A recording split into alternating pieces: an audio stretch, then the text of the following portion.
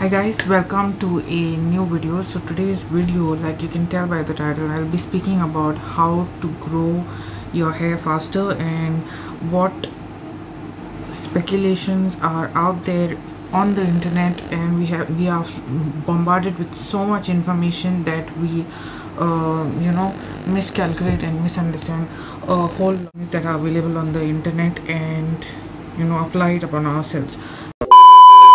New to my channel, don't fail to subscribe, hit that notification bell. Without wasting any time, let's get started with today's video. Okay you guys, so when I was in college, my hair was really healthy, and the main reason why is just before hair washes I would oil my hair and then I would shampoo my hair. I wouldn't straight up jump to the bathroom, to the shower, washing my hair. It's not possible. If you have dry, coarse, parched hair, I would suggest that you oil your hair and then use a shampoo conditioner. Don't straight up use the shampoo and conditioner. I know there is a lot of information that is available on the internet: silicone free, then sulfate free shampoos, silicone free conditioners. Oiling can harm your hair. This happens, that happens. It all depends upon what you take inside that affects your outside. So it is important to have all of the supplementary dietary needs in your food intake, which needs to be the #1 target. So I have been taking a couple of supplements like vitamin B. Vitamin B is really good for your skin and hair. Then vitamin C is really good. Then collagen, zinc, iron, all these things are the important factors that if you take on the inside can affect your outside. So in between, after my college period, I stopped oiling. I started using serums, and I don't think my hair can take serums which have a whole lot of silicones.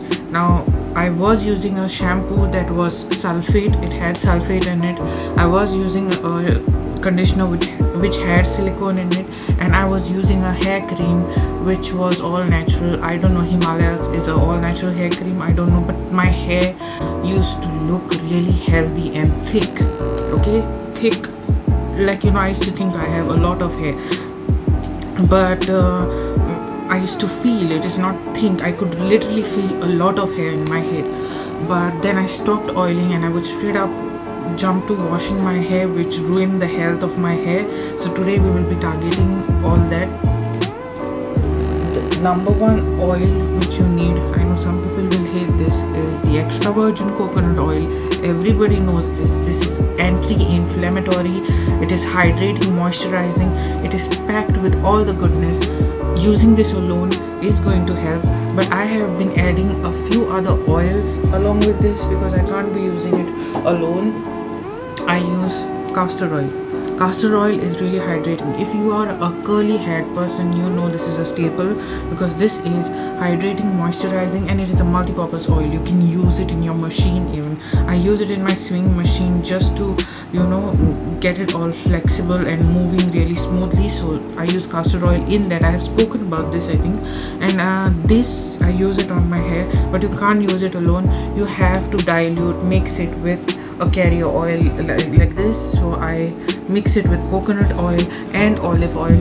Olive oil is another oil which is super hydrating, really good for the scalp, natural health, shine of your hair. Use olive oil. This is something I purchased from Nika. So what I do is on alternate days I mix all these 3 oils and then I wash my hair. Very recently, 2 weeks ago, I started adding peppermint oil. Peppermint oil is great oil.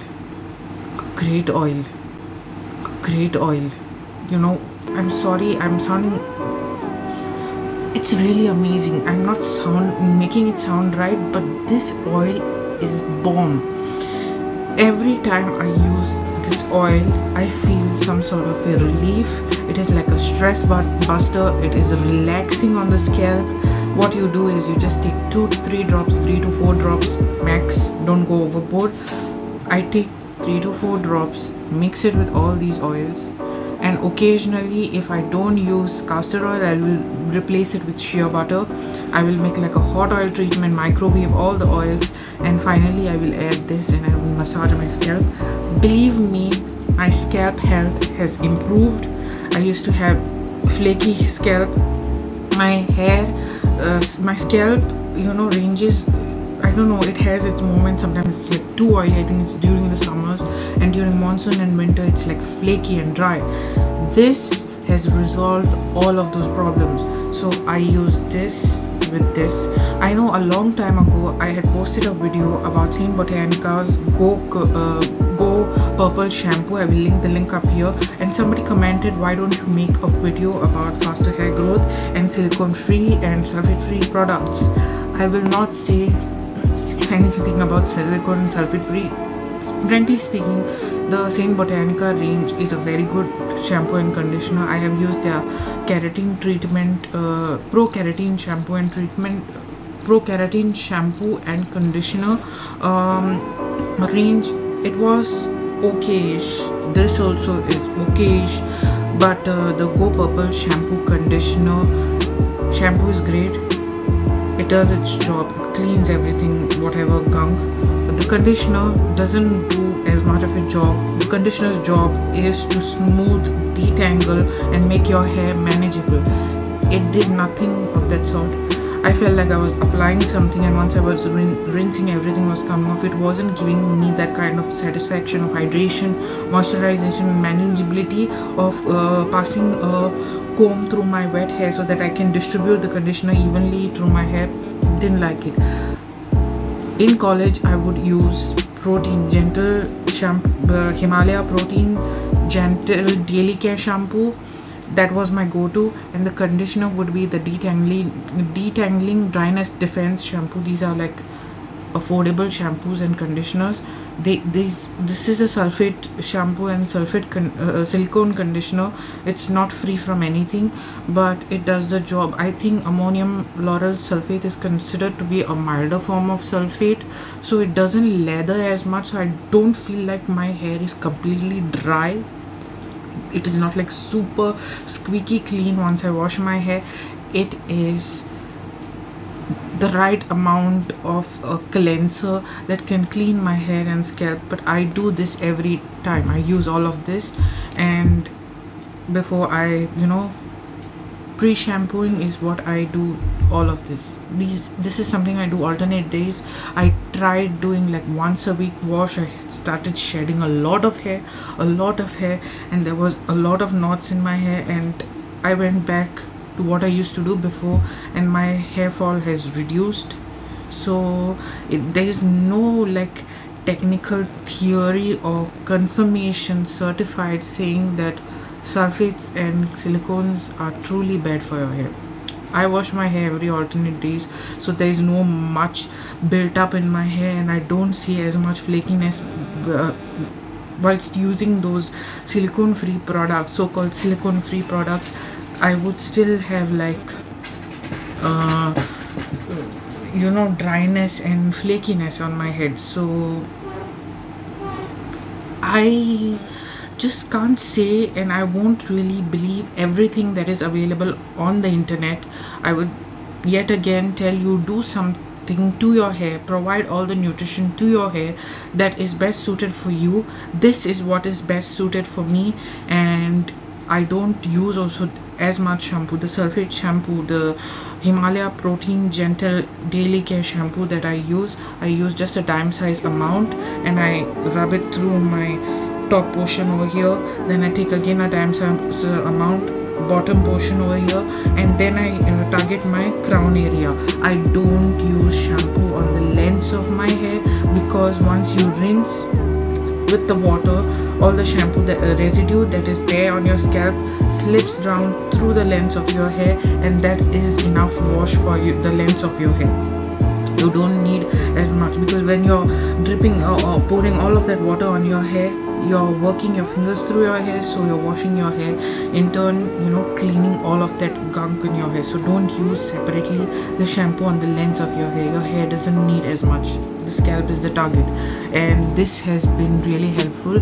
Peppermint oil, you can get it on Amazon. I've got like a big bottle, so that I have seen a huge difference with 2 weeks of use with this, and I'm really loving it. And it is a relaxer if you are a person who is working long day and you have like a lot of stress, you come home with headaches after work, this is your go-to. Another alternative for peppermint oil is rosemary oil and tea tree oil. You can use those two, and eucalyptus oil even. Eucalyptus oil is overpowering, so I don't really like it as much. This is really good. So that is all about all of these so-called myths, researches on silicone, and I don't know. I even like ammonia color, they last longer. Ammonia free doesn't last as much. They I don't know, it's a whole lot of information on the internet again.